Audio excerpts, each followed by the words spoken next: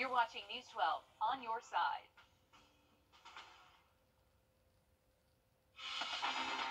From the station that's on your side, breaking news. Good evening. We begin with this breaking news out of Aiken County, where officials say there's a long brush fire burning right now in Jackson, South Carolina. We're told there's a 2-mile stretch on fire right near Main Street. We're not really sure yet if there's any homes or businesses around that area that are at risk, but we do have crews on the way out to the scene. Going to show you a live look now at the fire from our Beach Island camera. You can kind of see where that smoke is burning along several stretches along that 2-mile area. Yeah, we also have a crew on the way there, and we'll continue to keep you updated as we learn more. But as you can tell, these are dry conditions. It's a long 2-mile stretch of dry, mostly forested-looking area over there. As we check in with First Alert Chief Meteorologist Riley Hill, not the best of conditions out there for forecast. All right, thanks for that, Riley. Richmond County authorities are still trying to figure out what happened after deputies found 2 people dead in a home on Maryland Avenue this week. We do know the landlord is the one who called deputies who found those bodies, but details are still very limited. The 2 were in a home here on Maryland Avenue. Richmond County Coroner Mark Bowen says the deaths are considered suspicious and they have been dead for some time. The victims were sent to the GBI crime lab for positive ID and autopsy. As of tonight, neither the names or cause of death have been officially released, but it's a story we will continue tracking for you. On News 12 at 6 o'clock, cases of sexual assault are on the rise here at home. News 12's Wrdw talked to experts about their message for survivors. At Augusta University, Shelley Larkin serves as the Director of Student Health Services. We're glad you came in. But she serves a bigger role as the chair of the Sexual Assault Response Team in the Augusta Judicial Circuit. We are seeing an uptick already in 2023 as well. She's referring to the amount of sexual assault cases reported in the CSRA. Locally, there's an average of about 187 cases that were reported to law enforcement and the Rape Crisis Center. I think coming out of COVID, you're seeing a lot of that, and I do agree we're seeing in our younger population, 14 to 18 years old. You're going to see in the research as well that most violence is going to happen by the time they turn 18, whether that's childhood violence, sexual trauma, some kind of personal violence, and we're seeing it more and more with dating violence as well in that population. In the CSRA, Larkin says only about 20% of sexual assault victims report crimes against them. A new CDC report shows the percentage of young females who have ever been forced to have sex increased from 2011 to 2021. Our goal is that they report so that we can help them and we can provide resources. Larkin says resources like schools, police, safe homes, the Child Enrichment Center, and every hospital offers services to help victims. She says early education is important, like the events AU sets up every year to show support and provide outlets for sexual assault victims. You have more than just one person that can surround you with help in our area. In Augusta, Wrdw on your side. Larkin says as a part of her sexual assault response team, the state mandates they have a protocol in place with the chief justices in the judicial circuit to make sure they have resources and reporting in place for victims. State authorities say an Aiken County man is facing several charges of sexual exploitation of minors after federal investigators got a tip. The South Carolina Attorney General's office says Kenneth Smith is charged with 5 counts of sexual exploitation. If convicted, he could face up to 50 years in prison. Augusta's new EMS subcommittee having its first meeting tomorrow. Leaders are expected to talk about the city's goals for this new EMS system, response times, plans on how ambulances will coordinate with the city fire department, and more. That committee just formed yesterday after Augusta moved forward with the state's recommended EMS provider, Central Emergency Services Management. Leaders in Augusta celebrating. So, Craig, what steps has the city taken to develop that neighborhood into the thriving Midtown area that we heard the director mention? Yeah, this whole area, including the plot of land that we're standing on, is management. Leaders in Augusta celebrating the preservation of a landmark in the Laney Walker Bethlehem neighborhood. The C.T. Walker House was home to Reverend C.T. Walker back in the day, the founder of the historic Tabernacle Baptist Church in Augusta. It's not yet clear what the city will do with this building once they do own it, but the city leaders are dreaming big. The whole mindset is to create a thriving midtown. Whether that midtown is for breakfast in the morning, whether it's for coffee in the afternoon, whether it's to get a donut, whether it's for lunch. We want to be sure that for the most part, that what we said and what the commission allowed for us to be able to do, that we're doing that to the highest and best of our ability. So today represents the latest piece in this puzzle to revitalize the Laney Walker area. Those plans have been in the works for years, but today the city celebrates the purchase of the C.T. Walker House and other plots of land as part of that larger project. News 12 City Beat reporter Craig Allison live for us from Laney Walker Boulevard right now. So, Craig, what steps has the city taken to develop that neighborhood into the thriving Midtown area that we heard the director mention? Yeah, this whole area, including the plot of land that we're standing on right now, is set for more development with the city's over decade-long plan to revitalize the Laney Walker area.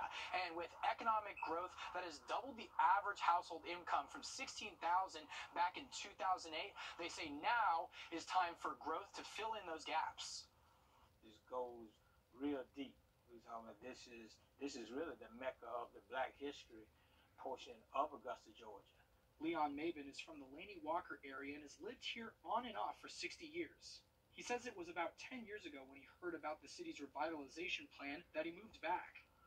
I feel real good right now for what I see, but what I don't want to happen is that for this community to, with this revitalization, to lose the character and the history of this community. The Housing and Community Development Department says that growth is in the 6 to 8 plots of land they have acquired through the help of the city and the land bank.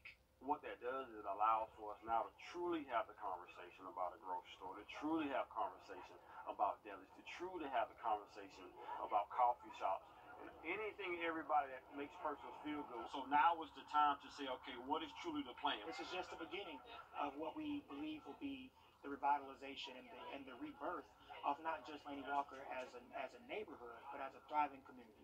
But it's not without its worries. But I hope that with this new prosperity coming in, that it does not force my old neighbors out. And Housing and Community Development says that they will have another major announcement the week after Masters with this revitalization. But for now, in Laney Walker, Craig Allison, on your side. All right, thanks, Craig. Leaders in Columbia County are looking at the possibility of creating a city outside of Harlem and Grovetown. Right now, those are the only two cities in the county. The rest, like Evans and Appling, those are all unincorporated communities. But some leaders want to change that. They want to study what it might look like if Columbia County becomes its own city. News 12's Nick Veland live for us in Evans tonight. So, Nick, what are the pros and cons here? Yeah, well, leaders are hoping that once this study goes out, it'll come back with clear information of what it may look like with Columbia County becoming its own city. And city leaders are optimistic, or county leaders, excuse me, are optimistic that this will come back with more pros than cons. There would not be an additional layer of government. There would not be any additional taxes. But some people like Lee Munns are skeptical. Munns says he doesn't see any benefits to the change. Governance-wise, no. Sheriff's Department-wise, no. Fire Department-wise, no. Water and sewer, no. County Manager Scott Johnson says this change wouldn't impact the way the current government and sheriff's office do things. Johnson says there are some negatives with this. The cities of Harlan and Grovetown would be, they would have the same land area that they have today. The Bill 4 study can cost up to $100,000, something Johnson says will be worth the price tag. We're looking for a efficiency and functionality study. It has to do with consolidation. This isn't the first time this has been attempted either. The county looked into this as early as 2006. It's never been done exactly the way Columbia County would have to do it before. We are very much an anomaly. I think it is a heavy lift. For some, they wish communication was a little clearer about the move the county is making. At the end of the day, you need to do a very good job of explaining wholesale change to the community before you start putting that. And Scott Johnson told me that the study isn't where this ends. Afterwards, the county's hoping to hold public information sessions to hear public input. And that's before this is going to be put into legislation that goes to the State House, and then that ultimately will be on the ballot for voters to decide whether they want this to happen or not. And he says that this is still a year to a year and a half out. Okay, we know that we have not heard nearly the end of this. People are going to have a lot of thoughts, so thanks for breaking that down for us, Nick. Okay, check this out. Masters champion Scotty Scheffler decided on his menu when he hosts the Masters, the Champions Dinner this year. He says he would serve steak and cheeseburger sliders with family-style dishes, Texas redfish for people who don't like beef, chocolate chip cookies and ice cream. It's one of those skillet cookies. It sounds delicious. Even a little tortilla soup. It does sound really good. Kind of a variety there. Scheffler sharing that menu today during a video call. He's going to be back at Augusta National, of course, next month, defending his title and the champion. Gets to line up the menu whenever he wants. So he's going to throw some sliders at the other guys. Yeah, you know, and a little bit of steak. Yeah. Looks like a good meal. Some seafood on the side, maybe surf and turf. Yeah. All right, coming up, Aiken Spring Storytime is back in full force at Rise Patch. How the city is bringing their stories to life. And we do have a freeze warning in effect again tonight, and we are tracking some rain moving in by Friday. We'll have an update on the full forecast just after the break. If you're traveling to Savannah, their parade starts a little bit earlier Friday morning, just after 10 a.m. Temperatures will be in the mid-60s around the start of that parade in Savannah. By the time ours starts here in Augusta, we should be in the mid-70s. Past the weekend, we are going to stay pretty chilly next week with highs in the 50s next Monday and Tuesday. The city of Aiken is holding Storytime events at Rise Patch again, and more than 100 people showed up. News 12's Will Volk went over to see how Aiken is bringing stories to life for kids and their families. Fiddle-dee-fizz, it's magic it is! It's kind of a highlight of my week because it's very peaceful. He huffed and he puffed. Betty Ryberg loves doing this. I like it so much because I like to see the children in a casual atmosphere. She volunteers to read to kids in Aiken's Rye Patch. Now, almost 150 people sit on the lawn for story time every week. Bob, hold up your hands. It's fun. This is a great time to be outside, outdoors, and also to find friends and also to read books. Erica Paris says it's fun for her daughter. She's thankful because every family who comes gets a free book. So it gets children understanding actually how to read a book, how to go through page by page.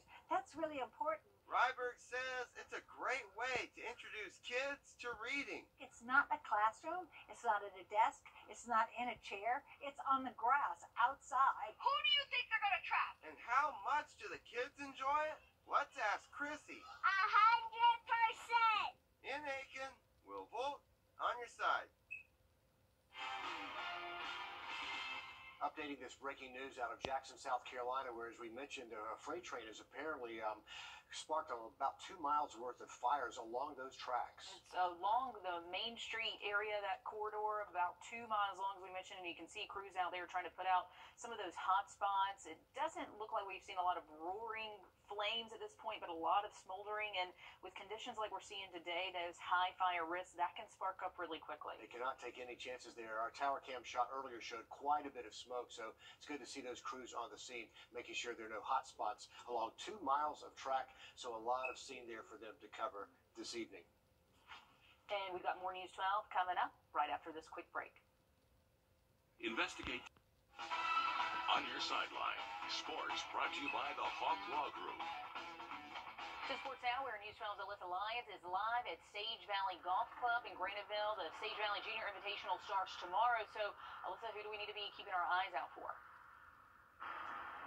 Pretty much everybody, because it's the most competitive field yet, and most of them already rank in their top 10 of their respective fields. You may even recognize a few of their swings. A return to the field for Anna Davis.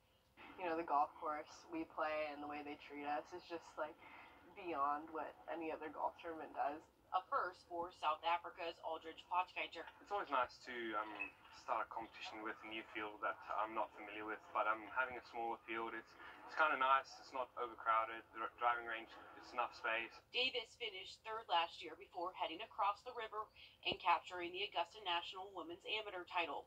Like the pressure can be a little much, but I think, I don't know, you just have to like remember it's just not that deep. Like you're playing golf, like it's okay. There's more to life than just, you know, hitting a golf ball around. So I think that's kind of my mindset with the whole thing. Potgieter was the youngest in this year's field at the Open Championship at St. Andrews. It was awesome being at St. Andrews and meeting all the heroes of my of me growing up. So it was nice seeing them and getting to play with them and having an awesome experience. Potgeider punched his ticket to the Masters. Got the invite late. They sent it to a wrong address, so I had to contact them. They asked if I got the invite yet, and I said I haven't, so it was a bit of a struggle to get it, but it arrived, so that's a relief, yeah. Now, he usually deals with a 6-hour time difference, so he'll have to do that twice this month. No pressure there. And with Anna Davis, hey, there is nothing lost on her, because last year we know that she sold out bucket hats probably faster than gnomes. She actually went back to San Diego, and they said it cleaned off shelves. She had no idea the impact her wearing a bucket hat could even have. You just never know who's watching out there and who's looking for a new trend, Alyssa. Thanks. She does look right at home in a bucket hat, too, so she wears it well. Moving on now, officials at Fort Gordon say it's not official that the Eisenhower family will be here for the redesignation ceremony to change the installation's name, and the date for that ceremony not yet finalized. They say it'll happen sometime this fall, likely around October. Fort Gordon, one of several military installations around the country, getting a new name because of the connection to Confederate military leaders. If you're planning to drive across the state line overnight this week, GDOT says they're going to be closing down that right lane heading westbound. That'll be from South Carolina into Georgia each night through Friday.